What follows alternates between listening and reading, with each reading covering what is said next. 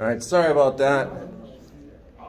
So I'm going to talk about when I was in Egypt, and then talk about a whole bunch of things about the region. We already talked about ancient civilizations, and part of the reason why within Africa, one of the reasons why, well, we know a lot about Egypt is because of the dry climate. It left a lot of things didn't rot away from the weather, right? Sphinx. And I showed you guys a short video looking at some things in this region. When I was there, this was January 2011. So this was just a couple weeks before the revolution. I took this photo just because the beginnings of the Arab Spring had already started. And I took this picture because it was reminding me of the news stories at the time. Does anyone remember, the readings talk about the Arab Spring a bit. Does anyone remember specifically what happened in Tunisia on the start of the Arab Spring? Nope. Yeah. Didn't a fruit vendor self-immolate in protest of government policies? That is exactly correct, yes. Set yourself on fire. Yeah. I'll tell you the backstory a little bit. It was a fruit vendor, not unlike this situation, but it was in Tunisia. But a lot of countries in this region, the governments were not responsive to people.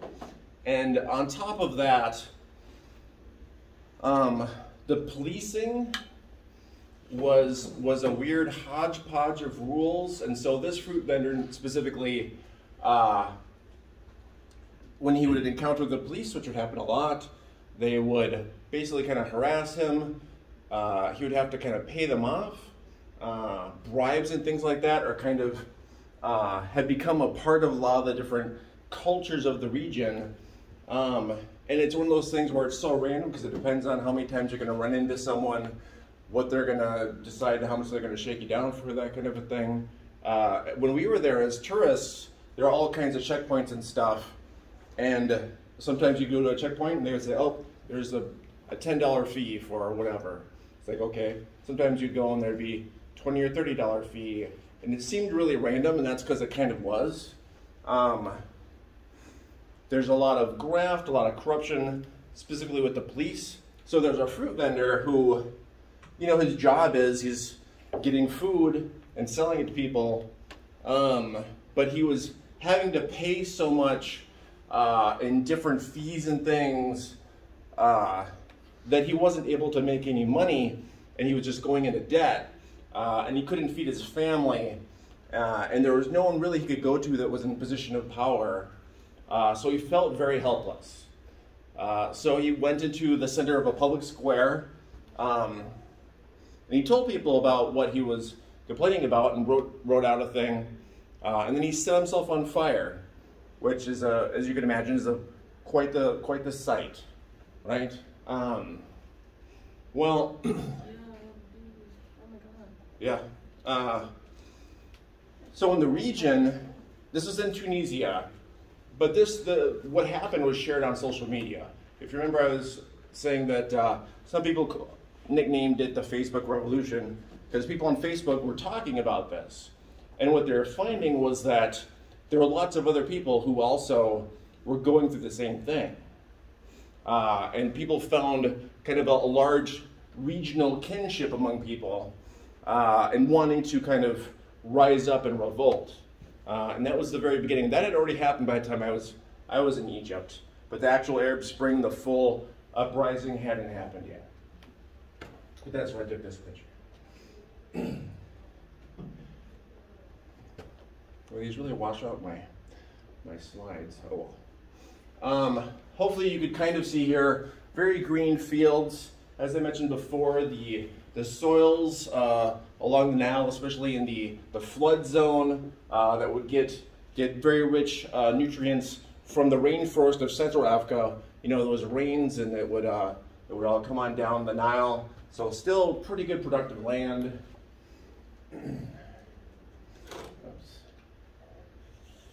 This is just kind of one of the shops I went by. I actually took a picture of this one because it says fixed price. Have you ever seen that in a store? The word fixed price? Or anyone know what that is? Yeah. A place where you're not going to barter.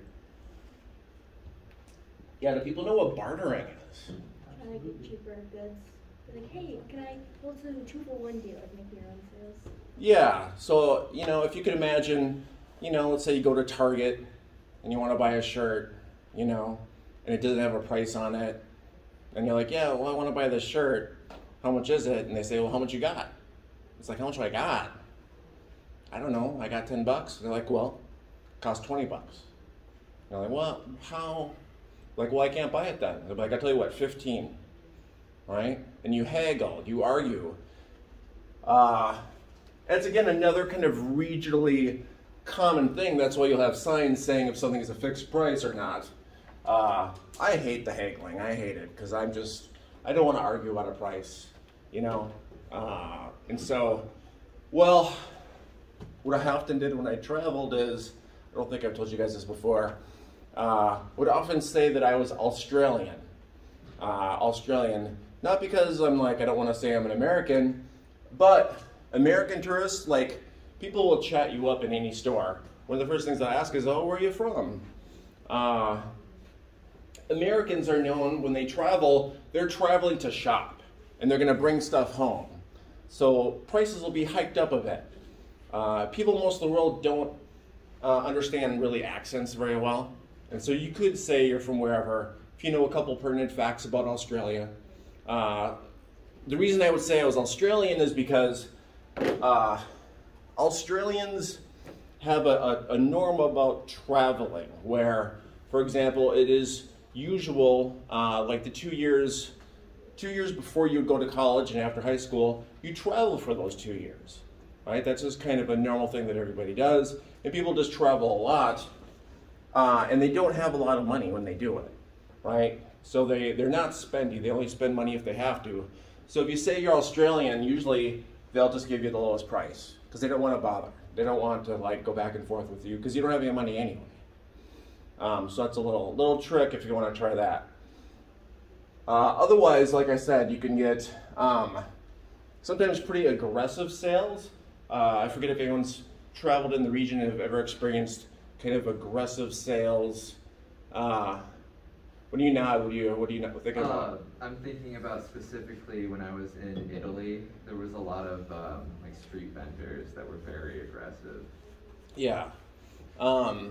Depending on where you go, people will come out of the shops and they will, like, oh, hey, how are you doing? Nice to meet you. And then they'll hold on to your hand and pull you into the shop, like aggressive sales.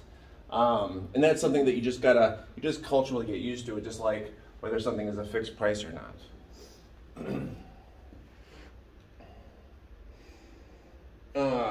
I mentioned before about how in a lot of ancient cities, the transportation and the way you hauled things around were through canals, and many places have just filled in their canals, but a lot of places it still makes sense to have them and use them. And so there were still canals kind of all over the place in Egypt. And you might have noticed when I showed you the news clip of a number of the buildings in the back kind of looked like this on the top, like they weren't quite finished.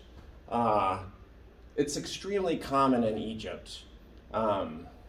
I don't suppose anyone knows why that's a common for roofs in Egypt. Or hazard a guess?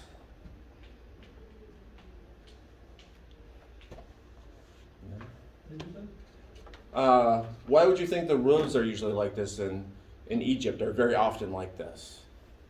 In case of hurricanes or something? Oh no, they get near zero rain. Yeah. Or like flooding, because didn't you say you would get on like the highest or something like that? It is because of taxes. Because of taxes. Oh, So yeah. in Egypt, if your building is still technically under construction, you don't have to, when you pay taxes, you pay taxes per level of your building, right? And so if you leave this unfinished, you don't have to pay taxes for this section of your building. So you'll see lots of the buildings, they always have the top unfinished, because if you wrap it up, and if you're not getting any rain anyway, it's like, why not have it just open? It doesn't matter. And that's how you can actually often tell the age of buildings, because that tax break only happens for 5 years. And then they're like, we're just gonna start taxing you for it. And that's when they're like, oh, I'll throw in a new layer. So that's why that is such a common thing. In the cultural landscape, just some more stuff in that shop. Also, when you travel, you see that connection between people and their animals a lot more, you know, that we've seen in, you know, Guns, Germs, and Steel and things like that. People still having their animals within the cities.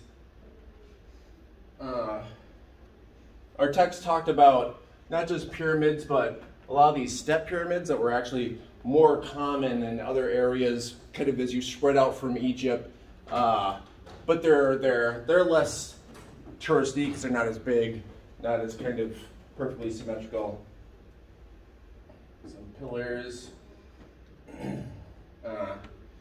This is Pyramid of Giza.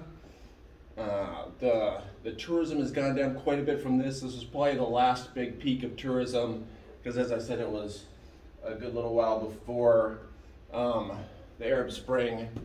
This is the Muhammad Ali Mosque, not named after the fighter. The fighter is named after the historical figure Muhammad Ali.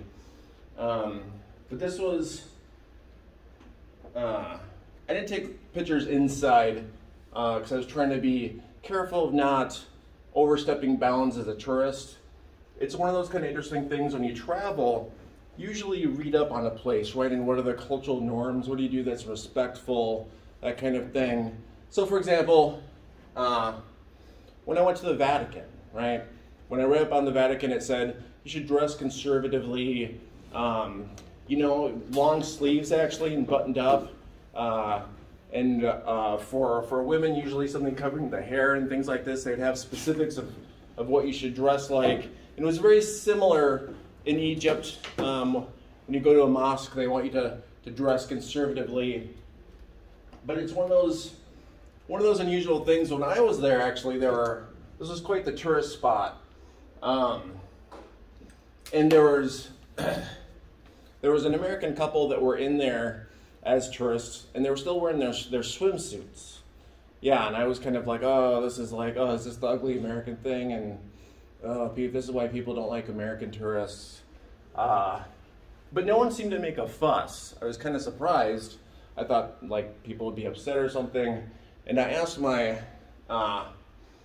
tour guide, and he said that in Egypt, because there have been tourists in Egypt for literally thousands of years, there's a bit more of a acceptance of different cultures and different ways of doing things. And so there was more of a feeling of, you know, well, that is their way, that's not our way, but, you know, that's their way. So it was more of a live and let live kind of philosophy. The other interesting thing that happened when I was here, there's having prayer and whatnot. And after the prayer, everyone seemed really, really kind of just very relaxed, you know? And I asked my tour guide about this, and he said a phrase that maybe you've heard before. He said, Islam is a religion of peace, right? And there was someone else in our tour group who said, well, I don't understand that. What do you mean there's still wars and stuff? So what do you mean religion of peace? And our tour guide said that, well, when they pray,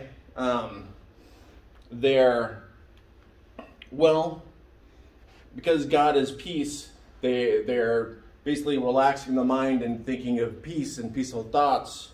And that is why when they're done, they're all seem very, very relaxed and very, very kind of calm, cool, and collected. Yeah? So just to touch on that, that's like equivalent to, Oh, I'm sorry, I didn't hear. Can you speak a little louder? that's equivalent to like meditation for Buddhists, so like chanting for certain people and going to the church either. So it's just like, it's like a higher view. It's like a higher presence. You're more conscious, you're more aware, you're in a mindset.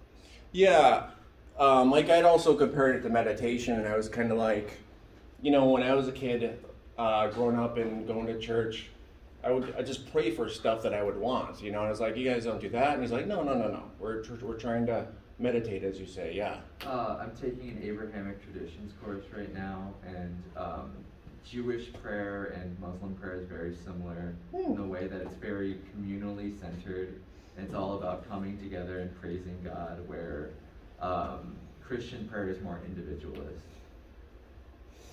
Yeah. Yeah.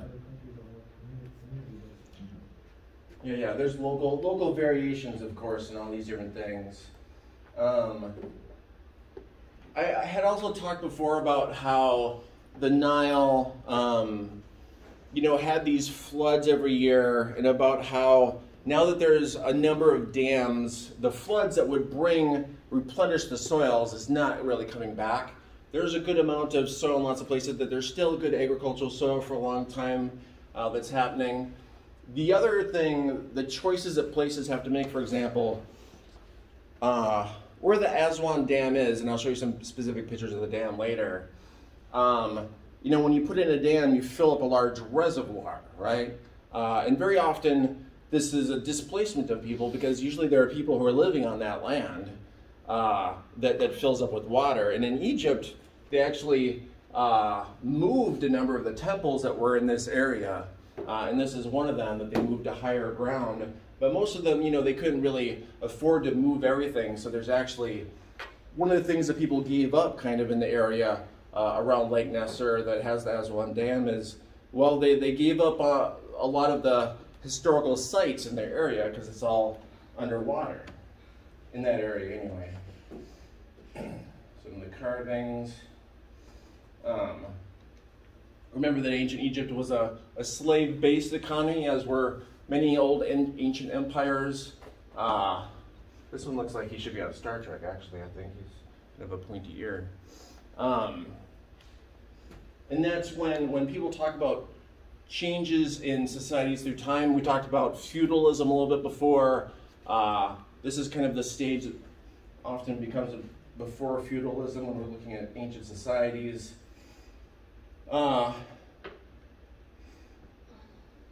When I was on tour, I noticed that a lot of the faces of the gods have been carved out.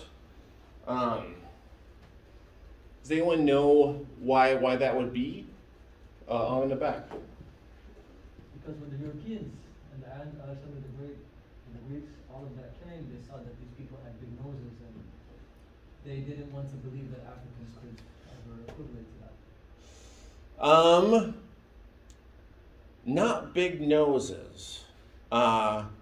It was Christians who carved these out, because this area was Christian for hundreds of years. But it's because these were considered pagan gods, right? The Christians, when they came through areas, like many empires, they would try to change the cultural landscape to reflect their beliefs, right? It's somewhat ironic, though, that they carved out the faces, because in these Egyptian gods, the faces were all meant to be identical, because it was supposed to be a perfect being. And so you can't actually tell the difference between them from their faces. So it was kind of pointless. It's actually their hats that you can see were not carved off. But the hats are how you tell which god and which being it is. So somewhat ironic that if they would have actually researched a little bit about the culture that they were kind of destroying, they would have destroyed it better, I guess. But there was, usually if you see that these aren't carved out, it's because a lot of these were covered in sand for many, many years, right? And they had to be excavated. Those didn't have damage, because they were protected by the sand from the elements and people. One of the other things this book chapter talks about is old cities versus new cities, right? A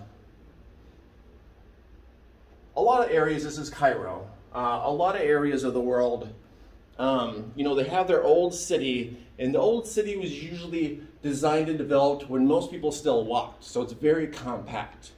And what that means now is often that means that traffic can just be terrible going through the city. And often there aren't a lot of roads that go around the city. You know, like we have here, we have great big loops of highways that go around the cities, right? That's still actually a relatively new thing. Usually, most people were going to the cities, so usually it's like all roads lead to Rome, right? Like all the roads would go through the major cities, so you get a lot of traffic jams and stuff these days. Because the only other option besides having terrible traffic, it would be to destroy a bunch of the buildings, right? To make more room for people to drive through, but of course that's your history, right? You're in a place where buildings are 500,000 years old, and those ones seem like they're the young buildings compared to the other buildings, right?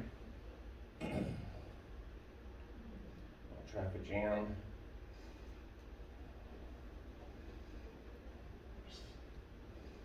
Just a little bit of the sights around. Oh, this is, saw a couple of these as we were driving around. Police vehicles that would have a bunch of people in them. What those are is, if the police went around and found someone who, like the shop owner who was selling fruit, if they didn't have money for bribes, you get locked up. And then you'd be locked up until someone would come in to pay your bribe for you, basically. So this was not an uncommon thing. Large military and police presence on the streets in general at the time.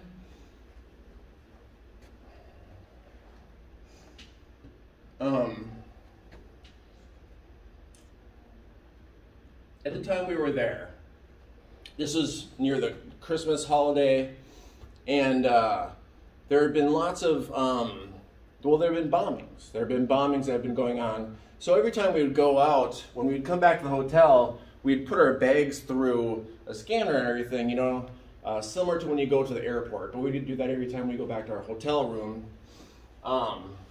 One night, you know, I put my bag on the conveyor belt, and I was just kind of going through the normal stuff. And one of the police guards, who has one of those big machine guns, he comes up to me and he says, hey, what are you trying to pull here? And I looked at this and I was like, is this my cell phone on top of my camera or something really weird like that? And I'm trying to figure out exactly what is going on. And then he pressed a button and it vanished. And he said, ah, ha, ha, ha, ha, ha, ha. And I was just like, he is lucky I did not, you know, crap myself. The guy with the machine gun. But that was, you know, a bit of a sense of humor, I guess, because I watched as that guy did that to many people. Just as a little joke. So humor changes on the region you're at. Well, I'm glad I had the thought to be like, hey, let me take a photo for my class, okay? Another canal, like I said, lots of canals still in use, because not only can you transport things, but actual water. Oh, this was at a restaurant. And because it was, it was Christmas time, there was a family that was walking down the street, and my guide said, oh, they're Christians, you should say hi. And so I should say hi because they're Christians? He's like, oh, yeah. And he said they're all dressed up, you could tell, because they're going out for a Christmas prayer. In the book, it talks a little bit about the Coptic Christians, which is about 10% of the population. But as I said, it was Christian for hundreds of years, and there's still a population there. And what they'll do with jewelry-wise is they'll usually wear the same two things, one indicating that obviously they're a Christian, the other indicating that they're of Egypt, right? And my guide was talking about how in Egypt there's also more of an acceptance of that there's different peoples that make up Egypt, right? It's not a one people, it's different ethnicities, different people, but they're still all Egyptian. And it's one of those things where it's like, well, you could look on any old temple and building that's thousands of years old, and you could see depicted on the building different types of people. So you know that these people have been around this area since ancient times. These were a couple of sisters, like I said, they were dressed up for going out for Christmas services. Oh, I thought I included a picture of my meal here. What we were eating when we were visited, it was local delicacy, which is pigeon. Pigeon. Has anyone eaten pigeon? Yeah. Yeah? What'd you think? It tasted like chicken. Tasted like chicken? The one I had was like okay, but it was a bit rough. But mostly what it is it's the stuffing. They stuff it with rice and a bunch of herbs and things. And that's mostly what you're eating. Because a pigeon doesn't have a lot on it. It was good to me. Yeah. But that's the only place I have eaten pigeon. Oh, so now we're at the Aswan Dam that I was telling you about. Now this is way down in Lower Egypt. Oh, this color is all washed out in all these pictures. This is kind of near the border of Sudan. And as I said, when you go through Egypt, there are different ethnicities in different places, and sometimes different languages, different cultures. This was the area that is, if you remember looking at the maps in the Rias region, there's an area that's kind of defined as Nubian area. That's kind of where this is. My guide was telling me about, this is just some things that are being sold. This water that we're on a boat on is the man-made lake that has come about from the Aswan Dam that was put in. And this is just kind of one of your normal things you'll see people selling their stuff, but you can see that the clothes are a bit different than the other regions. Interestingly, my guide was showing me that this area is in some ways more economically prosperous because they do have money from a big hydroelectric dam that is there, right? And so there is some more manufacturing and whatnot and things that kind of bring money in economically. But again, this is the area that a bunch of the ancient ruins of ancient civilizations in this area are now under a lake, right? And so they gave up some things and got some other things. These are the kind of the decisions places have to decide. So just good infrastructure. So this is the lake. So one of the other things about this, like I said, the things that people have to give up, well, it's good that you put in a dam and you fill up a great big reservoir, so if you need water in emergencies and stuff. But because of the region this is in, the climate and the weather, about half of the water that would normally go down the rest of the Nile is evaporated off of this lake, right? And so that's a lot of water that the country's kind of given up for this project. And also, as I said, you don't have the floods coming through like you did regularly. These are more ruins that were moved uphill in elevation. These are some areas that my guide had said had been more farmable in the past, but through the years, because there's not new soil kind of being brought in from Central Africa, some of that desertification that we've talked about is going on.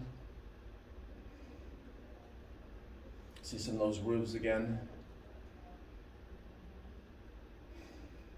Oh, this picture's really washed out.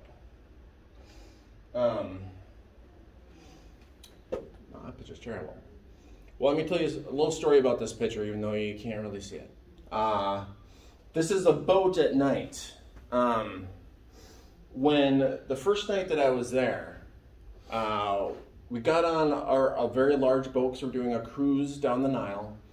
And it's myself and, mostly foreigners not from the area. But we were basically getting ready to go to bed. And then up on the upper deck, there is all of a sudden these big poundings, just like boom, thud, and like a thud and a crash. And, we had met some of the other tourists before this, and they kind of came to me, I think because I am tall, and they're like, you should go and see what's going on, because there's also a shouting happening. We couldn't quite understand what was going on. And I was like, well, okay. So I go up to the top deck, and I don't see anything specific. And then all of a sudden, this great big sack comes flying in and hits the deck. And another one came, and I was like, this is very strange. And so I go to these sacks and I open it up, and one of them is a whole bunch of that jewelry I was showing you pictures of. Like jewelry that's just like that was in the sack. And I go to another one, and it's a whole bunch of scarves. And I was just like, I have no idea what's going on. There's some shouting coming up from these boats that were around us.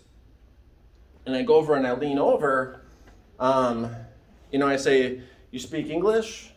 And they say, yes. I'm like, okay, well, is this your stuff? And they're like, yeah. Which do you want to buy? And I was like, do I want to buy? And they're like, yeah. What do you want to buy? And they wanted to barter and haggle for the stuff. And that when I talk about aggressive sales, it's like, well, they were the first people to sell us stuff, I guess, when we got into the country. But what was the norm, apparently, so if this ever happens if you're traveling, you take one of these sacks, you pick out the jewelry you want, you haggle a price, and then you just throw it back. Whatever you don't buy, you throw back, and you throw money. Seems like a very trusting kind of bartering system.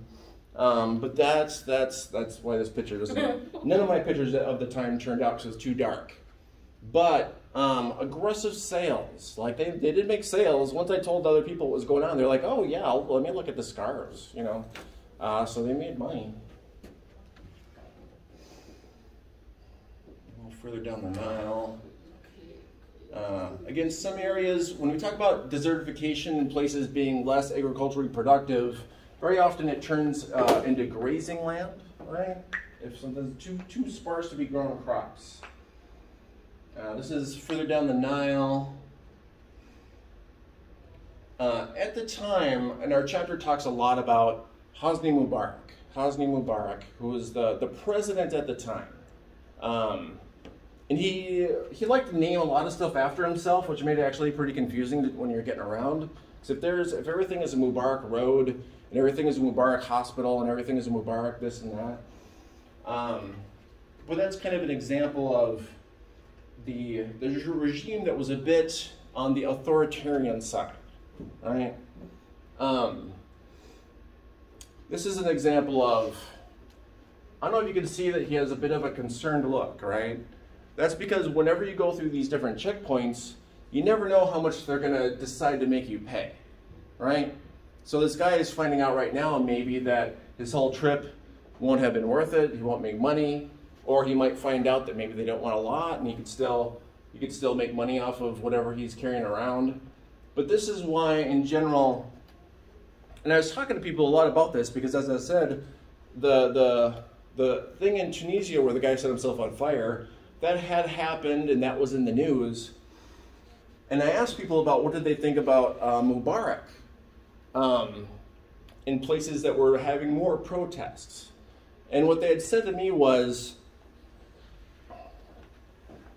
when this country and a lot of countries in the region first got their independence from their colonial powers, right? When they had their revolutions, very often the person who was the leader of that revolution, when they got power, they would say something along the lines of, well, we have an emergency situation, just had a revolution, I'm going to be the president for an amount of time until we can get stable, until things are stable and we can have democratic elections, right? And this happened to a number, you know, Gaddafi over in Libya, this happened in a number of different places. But then what happened was that transition to a democracy just never happened, right? And so Mubarak had been president for something like 40 years. And that was the case in lots of these different countries where the same person who was in charge when they had their revolution and they first got control of their own country, that person stayed in power and did not give up power. And the people that I talked to, there was a general feeling that people wanted to have a democracy. They wanted to kind of develop and have the normal trajectory of many countries that have developed, right? The feeling was, when I talked to people at the time, that Mubarak was getting older and that he would eventually retire and then they would transition to democracy. Some people that I talked to felt like Mubarak was setting up a son to take over. And what their question was, well, if we kicked out the colonial powers because they had their kings and queens that were in charge, and that, you know, we don't want a kind of semi-fascist thing, well, then how is this different if this is going to be a lineage of someone who still has all the power and control? And in Syria, that transition had happened. The son had been in power, is still now in power. And once he had fully gotten in power, that's part of the reason why in the Arab Spring, when it got to Syria, it was a bit of a stalemate, because the new guy had gotten fully in power. And so when people tried to revolt, he had enough power and control to push it down. So now there's been a civil war in Syria basically ever since. Most of the rest of the countries did not have that transition. In Egypt, for example, and our book talks about this in great detail, they had their uprising, Arab Spring. Mubarak removed from office. They had a democratic election, and the guy who won was the leader of the Muslim Brotherhood. Have people heard of that Muslim Brotherhood? Anyone able to summarize what the Muslim Brotherhood is? It's a political group that is now, some people think they're terrorists, some people think they're a political group. Depends on who's not. Yeah, during Mubarak's time, they were against the law. They couldn't go for office and whatnot. But what they became known for locally was actually a lot of kind of charitable things and helping people out, actually. They had, through the years, kind of earned a good name among the local population. And they are an organization that has a fair amount of money. And so through the years, even though they were persecuted by Mubarak, they gained a fair amount of local popularity. Well, as I just said, they won the presidency, right? When they won the presidency, they attempted to change course of the country away from a secular government toward a more specifically religious government. When that happened, a whole bunch of protests came back that had been going on before, and eventually the military stepped in and took power, and they still have power today, and I haven't heard of any specifics about a thought of a transition back to democracy again, but that's kind of where we are now. A lot of countries are going through a lot of stuff during the pandemic. A lot of places are having yet new revolutions, so who knows what will be the case in this region a few years from now. It's tough to say.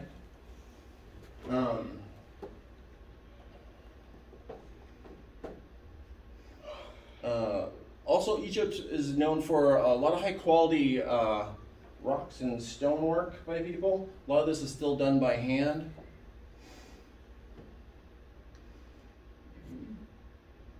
Also big perfume industry. These are when I mentioned that you could have bricks that are hundreds of years old that are just made from mud. A lot of the infrastructure in the area is just concerned with moving water around, right? Because again, it's a dry area. If you travel there, the tap water isn't really something that you should drink, because it's not that it has microbes and things that will give you an upset stomach, like most places. Like if you travel most places anywhere in the world, it's foreign bacteria and stuff in the water, so you'll get sick a little bit. This is why people have traveler's illness. But here, the water, it will have kind of a chlorine smell because it's highly treated. And so your tap water in your place is more for cleaning and doing different things, but not necessarily for drinking. So you want to usually buy or get some filtered water. This is as I was talking about Hosni Mubarak, he also used to put his picture just kind of all over the place, so you could have his picture as you'd be out and about. This is just another one of those checkpoints I was talking about.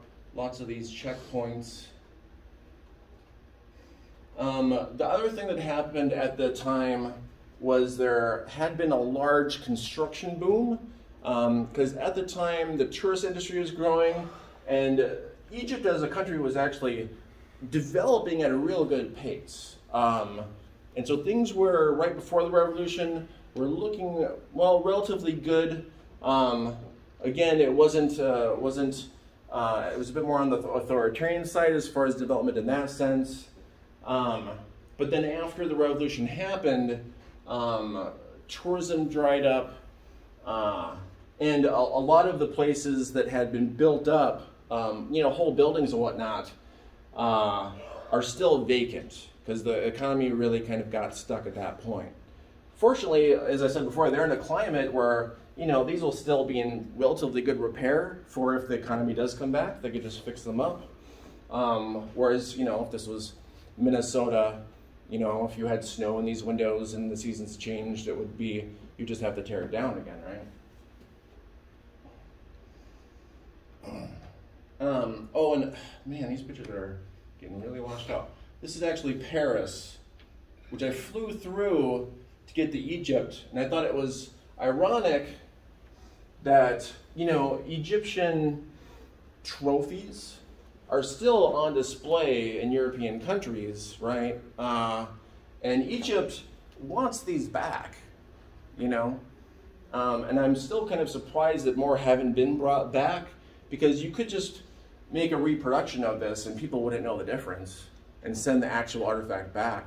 But that's one of the things when you're a tourist in Egypt, you'll be going around ancient sites and it'll be like, oh, there's a giant statue. And you'll be like, oh yeah, the head is in the British Museum, the arm is over in Italy, the other arm is actually over in some other country. All the parts have been taken of a lot of the really huge things, right? If the colonial powers could break something off and take it back to kind of show off their ill-gotten gains, well, they would do that. All right. Actually, we talked about this stuff in the last class quite a bit. I'm trying to remember if there's any big things that we missed. Oh, I guess I would say one of the main things about cities in this region as they have developed, you'll have the old central city that will have all the kind of classic things, but then you have an outlying kind of suburban almost area, closer in than what we usually call suburbs, but you'll have the new construction and kind of new buildings that will look more modern, glass towers and all that, but they'll be kind of encircling outside of the main central city. And that's where more of the economic life happens through time. Hearths of ancient civilizations, as you can see, not just the Nile, but other areas of the world. And we'll, of course, talk about these different ones as we get to these regions. Let's see. I think I talked about a lot of this stuff last time. Let me think what else. When we talk about urbanization, we're talking about people who live in cities, and still in this region, there's still a very big kind of core area, and people who are living in the rest of the areas, it's technically rural. Many areas around here, especially even places that are relatively more developed, will still have half the population living in areas that are rural. Changes place by place, as you see. Yeah, the Arab Spring also talked about, let's see. Oh, one of the other reasons why the Arab Spring happened was, at the time, there was relatively high unemployment, especially among young people, right? Young people weren't feeling like they had control over their lives. They definitely didn't have control of the local police and authorities, and they were, well, becoming activists trying to hope to change these scenarios, right? Because of high unemployment for young people. Population map. As you can see, well, because it's very, very dry, very arid, your populations are kind of scattered about. Historically, there's been a lot more kind of travel and communication among this area than really between these areas. These are much more kind of cut off from each other. As you can see, the population here is mostly along the Nile. And ancient Egyptian and semi-Egyptian cultures and societies actually exist all along this, but people, these ones have kind of degraded a bit more through time, and do not have quite the same tourist industry.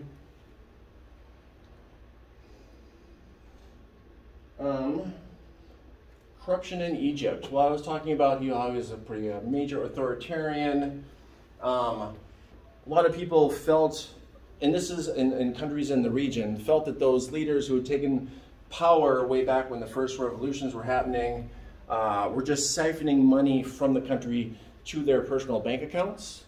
And it turned out after the regimes were toppled and they were able to actually look into the finances and whatnot, that they were correct. Money had been siphoned from the country, from the ordinary people of the country, into the bank accounts of ruling families.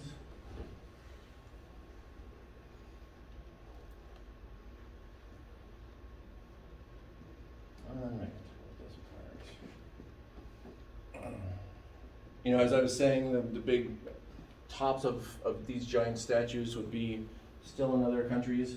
If you've ever been to the British Museum, you walk and you go, it goes on and on and on, and it's all more of this kind of thing. Let's see. This chapter also talks about Israel and the history of this area, which is a very complex and difficult thing to summarize quickly. So I'm going to summarize it in very broad strokes. Well, we've talked about colonialism in the region, right? British, actually, within Europe, British had power over this area for quite a while.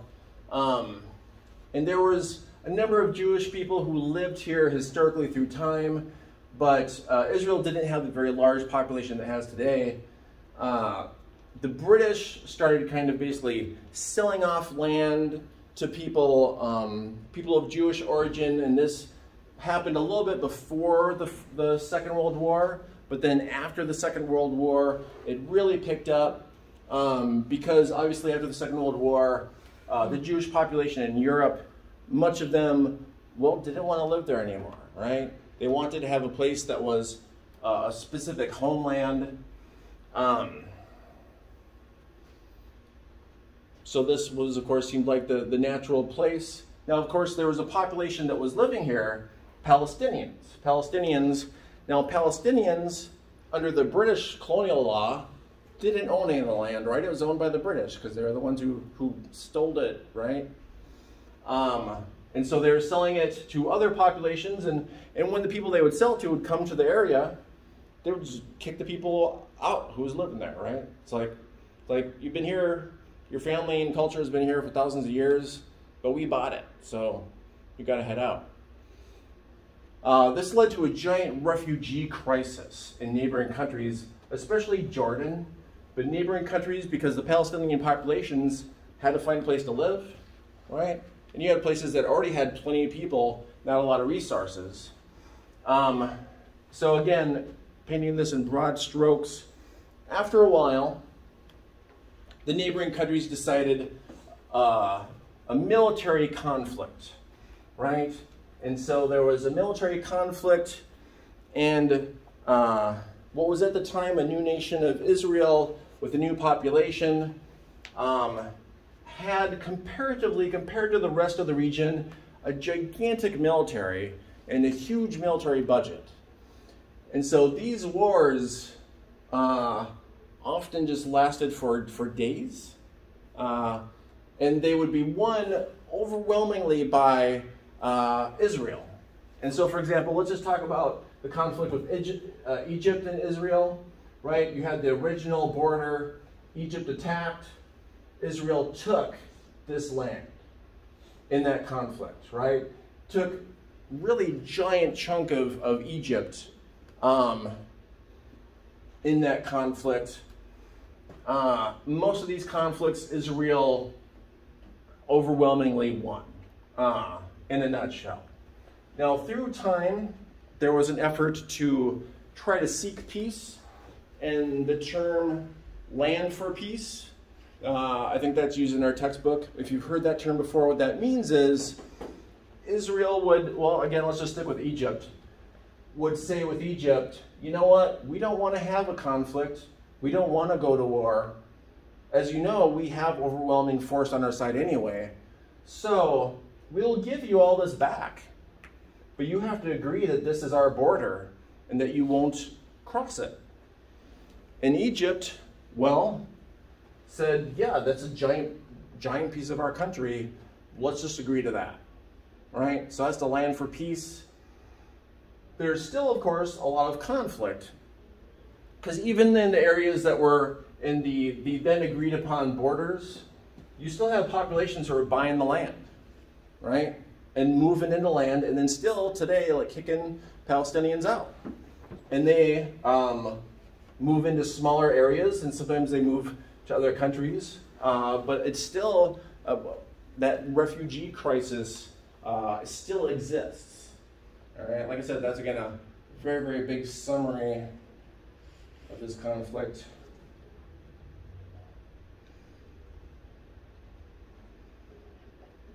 Just skipping ahead here, seeing if there's any other giant conflicts I need to summarize in a matter of minutes. We'll talk a little bit about oil in the region. Oil. We've talked about commodity chains, right? And often during the colonial relationships, we'll use just oil as the main example. The price for oil was kept very low because the colonial powers were getting it at basically no cost because they were just taking it, you know? It's like, well, oil's very cheap if you just take it. So oil had a very low cost to it. When these countries gained independence, included in that usually was control of their own oil resources. And they looked at the price of oil and they're like, well, if we're gonna develop, we can't really still keep the price of oil like as near free, right? It's like we have millions of people, right? And we wanna develop, we wanna have money, we wanna have all the normal things that developed places have, that costs money. So they said, well, what should the price of oil be? Difficult question to answer. But what they did see is that oil was a huge part of the world's economy, right? The world runs on these oil supplies. And so they did some analysis and they're like, well, we could raise the price of oil. And that's something that can be, you know, the rest of the world will just have to pay it. And if they don't want to, I don't know, they could do something else. So the price of oil went up, and these created great big economic shocks to lots of places around the world, because if you can imagine, if the price of oil doubles and the next year it doubles again, right? What would happen at the time was all of a sudden automobile manufacturers around the world started making smaller cars, right? Started making more fuel efficient. Manufacturing, like plastics, involve a lot of oil, and they started differentiating out different products and things like that. So that big kind of shock to the economy that happened in the 70s, this is why if you see TV shows or movies from the 70s, it was called the stagflation crisis, and that's why the economy is usually looking pretty bad. Is because there are a lot of these oil shocks as well as other things happening. And so there was all this oil wealth that a lot of countries were able to get their hands on. And some of them, well, some have far more oil, right, than others. Countries in northern Africa, as you can see, they have oil resources, but very little compared to lots of the other kind of big countries. And then you also have the system of countries and how much, well, how much the locals benefit from those oil prices and things, right? So you can see Iran is one of these countries. The people have seen on the news the US and Iran talking about nuclear power. People seen that in the news at all? People know what that is or what's going on with any of that? Sure. I know that countries in the Middle East want nuclear power so they can modernize and get massive amounts of energy. and it's very controversial because nuclear technology is very dangerous. Yeah. That being said, Professor, What's that? that being said, there's so many countries in the world with nuclear capabilities that who's to say who can have nuclear power and who cannot have nuclear power? Who is to say? It's a good question. Well, let's stick with the example of Iran. Well, so the U.S., we have our own oil industry. We, like, if you go to Texas or California, you see a lot of oil mines, or, oil wells. But we use all of it, right? We import more oil because what we have is, because we consume so much oil, we have even more oil coming in. Iran has been developing at a reasonable kind of pace, including building of a middle class, and like a lot of development that places want to have has happened in Iran, to the point where they use up most of their oil among their own population, right?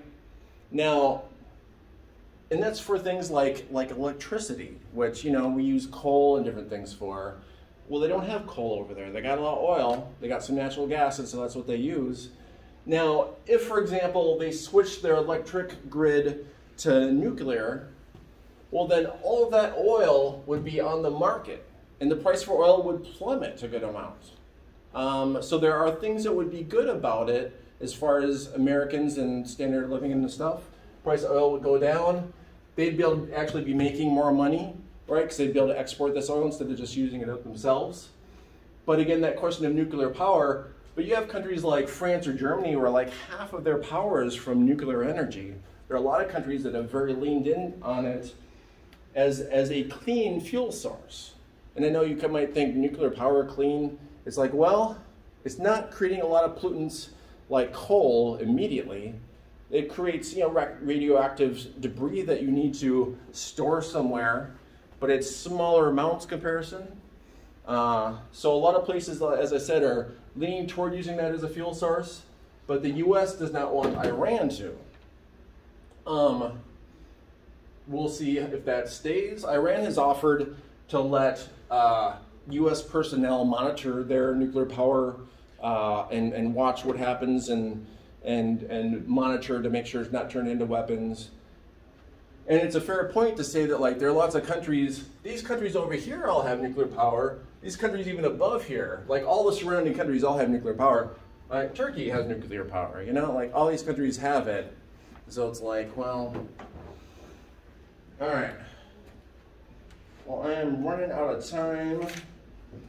I actually talked too much to really have you guys work on some questions. So what I'm gonna do is,